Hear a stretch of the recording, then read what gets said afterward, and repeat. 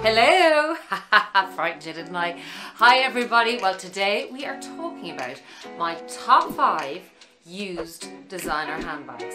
So if you want to know what ones are more useful and more practical in your wardrobe, stick around. Hi everybody and welcome back. So as you saw in the thumbnail, today we are talking about my top 5 most used designer handbags, meaning they're the most practical, most functional, the ones I grab and go, the best ones in my wardrobe, in my collection, as in most practical, most functional, I just grab and go. And let's start, because you would have seen maybe 1 or 2 in the thumbnail. So this one I don't think is going to be any surprise. My number 1 is none other than the YSL Toy Lulu. Well, this one is definitely one of my most used little bags, designer bags in my collection, and for lots of different reasons. She's practical, she's functional, the capacity is brilliant. I'm going to do a what's in my bag for you. I know you've seen from time to time, but I'm going to actually dedicate a whole video to that. She just really fits my everyday needs in this handbag. She's durable, beautiful, beautiful soft leather, but like durable as if I just want to throw this literally on like that. I'll be doing mod shots as well, by the way. I literally stick her on, hands-free, which I love to be, and off I go. Jump into the car, go to the shops, pick up the kids, whatever I have to do. This one is absolutely brilliant. As I said, like, it rains an awful lot here in Ireland. It does in the UK, I know, as well, in Germany. Hi guys. In the States, you're probably a little bit luckier with the weather and you don't have that as much as we do, but we definitely need versatile, durable bags in this climate. This leather, as you can just see, she just keeps up amazingly. Really, really beautiful. Actually, one of my subbies just asked me there the other day about the hardware on the YSL Toy Lulu, and as you can see here, there is not a mark, I have to say, on this hardware. No chipping, no denting, nothing. And it was something I suppose I was kind of concerned with myself, it being, you know, coated. But the usual with YSL, amazing, amazing quality in their hardware, in their leather, in their construction and craftsmanship, and their design. I have to give it to YSL. They really, really are amazing. And I, as you know, I'm selling one of my the small Lulu I have, which is the beige one, the size up from this. It could be gone by the time this video comes out, but the reason I was selling that was because I was using this so much more. I absolutely loved the small, but it just didn't. I mean, I've seen this at Chase Amy. She just loves the size small, and that fits her lifestyle perfectly. She adores her small and she prefers the small to the Lulu. So it's very, very individual and subjective as to what you use your bag for. Don't listen to me as far as my uses. I mean, only that, the practical and durability and functional. Absolutely listen to that if you're thinking about this bag. But I mean, if a bigger bag suits you better, go for it. And just above all, you know, listen to yourself and what fits in your style, lifestyle, and what your needs are for a bag. But this one has definitely been I only have her actually about 6 months or so. And as I said, the crossbody, which you guys, thank you so much, seem to love the video I did on this, and the response was brilliant. So I really, really appreciate that. Thank you so much. The video I did with the 8 different ways to wear it with 8 different straps, and it was a fun video to do, and I'm telling you, it's just so like a great idea to get so much more use out of your bag and more versatility and more wear. Cost per wear, that's another thing that I love about this bag, and one of the reasons that I suppose it's my most used. It's, you know, the price is still under €1,000, I think. I know they had a price increase. It might be, it's in and around the €1,000 anyway. And for that price, you're not so worried when you're running out, whether it be raining or whatever. As far as your other, you know, more expensive bags are, you might be a little bit more worried. You might baby them a little bit more. You don't have to baby this bag at all. If you're on the fence about it at all, go out and get it. I have no hesitations in recommending this bag. Now, what I did want to recommend, or not even recommend, but tell you what my fragrance of the day is. And today we have a small little one, and it's called Gris Charnel. This one is in just a little decant here, and the reason it's in a decant is because I wasn't sure whether I was going to get the full-size bottle. I wanted to try it out first. It's by BDK Parfum. Gris Charnel. It is a beautiful fragrance. I will definitely be buying the 100ml in this, which is in and around 160, 170 euro. It is, there's cardamom in here, vetiver, sandalwood, tonka bean, iris. So it's powdery and it's smoky and it's sweet and it's seductive, and it's all the flavors, all the fragrances I love. It's oriental, as I said, spicy and smoky, and I just love that, and the powdery. Actually, if any of you have the Mimosa and Cardamom by Jo Malone and you like that one, you will love this one. It's got that powdery, beautiful, beautiful smell. And again, of course, it's spicy and it's woody, which are the fragrances I just adore. So I just wanted to throw her in today. I should be doing her at the top of the video. But it is just a stunning fragrance. So that's the fragrance of the day, and I usually carry her in my beautiful YSL Toy Lulu. Now for bag number 2. I'm not going in any particular order here. They're all my most used bags, and I'm just telling you the reasons that they are. Now the second one, you may or not be surprised. I think it'll be, no, I'm not surprised, Viv, is my Louis Vuitton Palm Springs Mini. Definitely one of my most used little workhorses. Again, she is just so durable with the treated leather and the monogram, and as I said before in previous videos that I will link if you want, you know, for rain sticker inside. The capacity of this bag is beautiful. The price, I mean, she's 1,600 euro. I put dollars up on screen, but for the actual durability and how long, and as I said, the functionality of this bag, it's worth it. I definitely had reservations when I was buying this one at the start, because I had a good few Louis Vuitton monogram. I was like, really, do I need another one? And really, do I need a mini backpack that looks like it should be on the shoulders of a 12-year-old? No, Vivienne, you don't, is the answer to that. But do we need any bags? Really? This is just, you know, we're entertaining ourselves and enjoying life. That's what we're doing with our hard-earned money, and that's okay, as long as we're being responsible, right? Particularly in the times we're in, these bags, she's just featherweight, literally featherweight, and goes with black, as you can see, goes with brown, pinks, blues, just versatile, durable, all the lovely things we need. And you will definitely get your money's worth out of this bag. I, like, 100% would recommend this bag. And by the way, next week I'm going to do a video, if you'd like to see it, on some of the things I do not like about my most used and most loved handbags. So if you'd like to see that, tune in for next week. That's a great reason to subscribe and hit that bell so that you will be notified and you won't miss out on the video.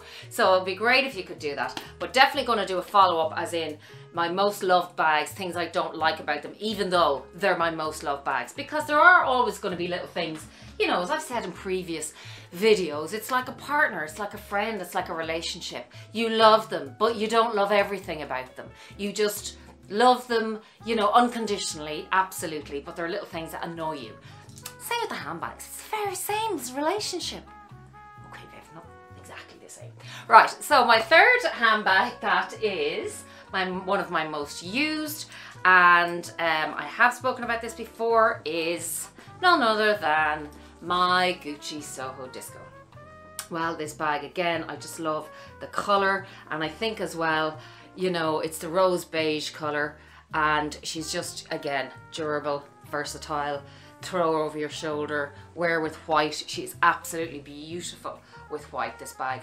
I'm not going to say I don't wear her with black, because a lot of people would be very, very careful with this bag, you know, with color transfer. I do. I wear this bag with black, I wear it with blue jeans, I wear her with everything. I haven't, thank God, got any color transfer on her yet. But to be honest, now I'm going to be very honest here, because what's the point if I'm not? I wouldn't walk a lot with my handbags. I would, so there wouldn't be a lot of rubbing, in that I jump into the car, like if I'm going for a walk or a run or something like that, or exercise, I literally go out in my gym gear or whatever. But when I'm dressed up, I would get into the car, drive to the shopping mall, and then jump out. So I'm literally only walking around when I'm in the actual shopping mall.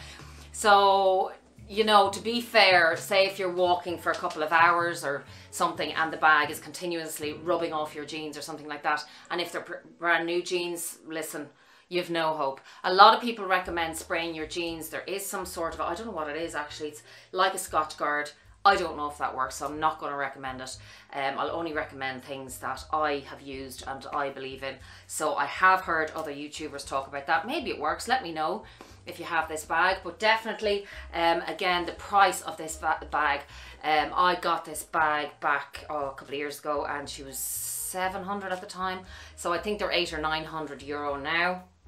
And I mean, this was, as you know, a massive iconic bag, and people would say she's out of date now. I don't think, and I don't care whether this bag is out of date. I love it. I love the colour. I love how simple it is, and it's understated. I know you've got the big GG, but you can always wear it this way. It's just a little beauty, and it'll be staying. I don't want to let it go, but if I don't sell all the others, maybe I might, because as you know, I'm downsizing my collection from 34 to 17. So we're on the way, slowly but surely, and this is safe for now.